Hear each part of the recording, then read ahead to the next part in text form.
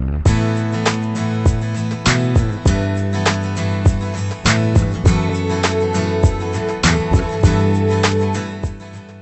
it was kind of an accident. I actually I had a college counselor. I was in a boarding school in Massachusetts, and she was aspiring to get me to be a doctor. And I wasn't exactly the greatest student, but she noticed that I was, was working as a lifeguard, and she thought that that would be a good investment of my parents' attempts to get me to go to college and do good things.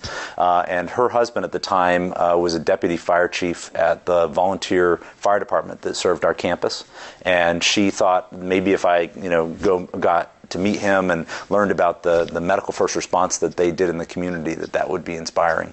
And so I did, and I went down, and they gave me a Kojak light for my car. Kojak, the old red light that you could open the window and put it on the top of the roof, and I could and they told me I could leave class. And so at 16 I thought that was brilliant. And what I learned very quickly is that I was afraid of fire, and I didn't want anything to do with firefighting, but I was fascinated by medicine. And fascinated by both the idea of medicine, being able to help people in that regard, but something that kind of ruined me for being a doctor is I was also fascinated by being invited into people's homes when they were in need, and being present in their homes and helping them and taking care of them, and then enabling them to get to the hospital to get further care.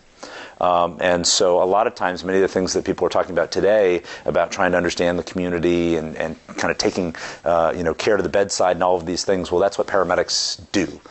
So I spent my entire clinical career going into homes 6, 8, 10 times a day and interacting with people and their families in their home, where they live, where their challenges are, where they want to go back to, and that was really exciting to me. And so I ended up wanting to stay there versus going into the hospital and spending too much time in there. I got enough of that exposure when I went to the emergency department, but I wanted to get back out and be outside and be in people's communities.